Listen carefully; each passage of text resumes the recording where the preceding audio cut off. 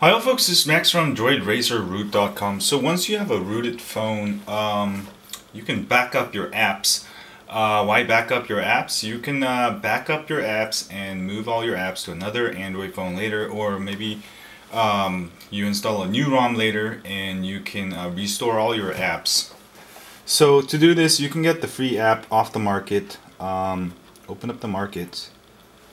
Where's market? Market.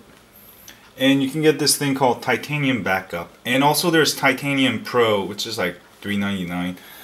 If you back up and restore apps a lot, it's definitely worth it. The Pro app allows you to restore apps with one click, whereas the free version you have to do it one by one, which isn't too bad either. Just use a free version if you're just starting out. So you start the Titanium Backup. You'll have to have a rooted Droid Razr, of course. If you don't have a rooted Droid Razr, go to droidrazrroot.com and I have instructions there. I'm gonna actually unroot my phone right after I root it, just so I can show people. And what you'll do is go to Schedules. If you want to back up all your apps, it'll back up all your non-system apps. So just hit Run, and you can also set it to schedule, but you can just run it, whenever you need to. That's what I like to do. And then it'll back up my GooglePlus and all the apps that I've installed after I've got the phone, which isn't much. It's just like, well, it's also backing up non-system apps that Verizon put on there. But you can manually go in there and check out which apps have been backed up.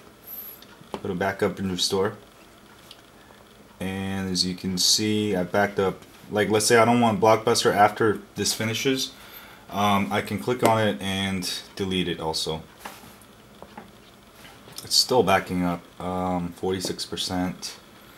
So I'll be back when this completely backs up, and then I'm gonna unroot my phone and basically probably gonna install root it again using Linux, so I can show Linux and Mac users how to root your phone. So this is still going. I'll be back.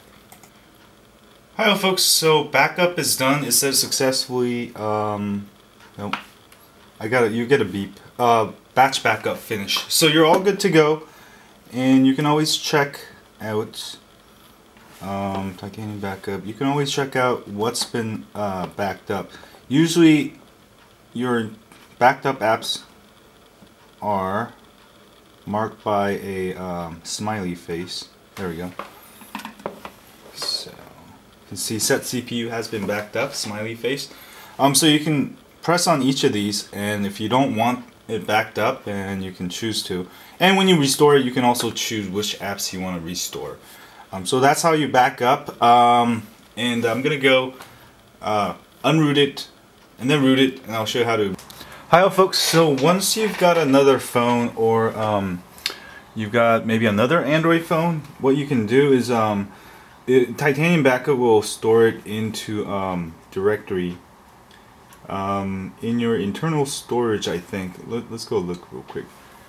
It should be under, well, it might be under SD card actually. It should be a folder, no, not this one. So it's on internal phone storage. So you should have copied over the whole Titanium Backup folder to your new phone. And then after that, install Titanium Backup again. Sorry, my market is going crazy because I just unrooted and rooted my phone again. Go install Titanium Backup again. And basically we're going to restore all our apps, which isn't much. So free install,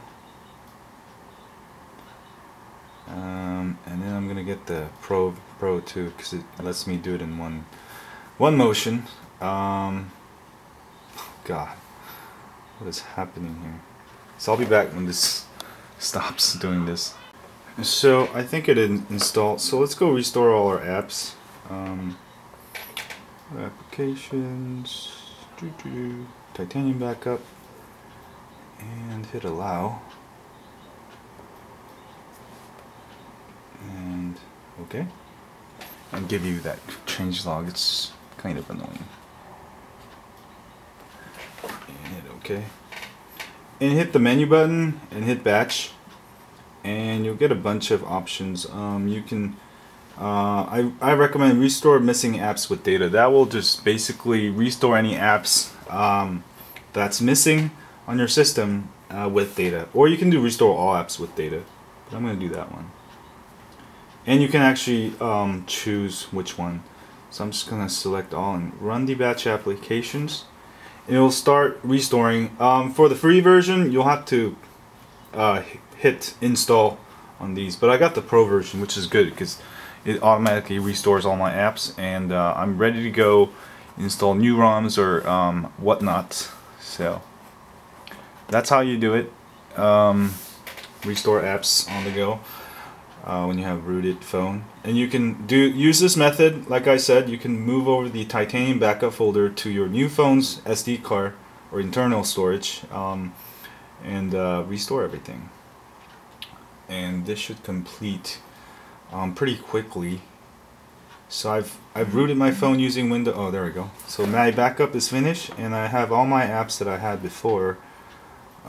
As you can see, set CPU and Pandora and a bunch of small apps. Anyway, that's how you use Titanium Backup to restore your apps on a rooted Droid Razr. Check out droidrazrroot.com for more tips and hacks.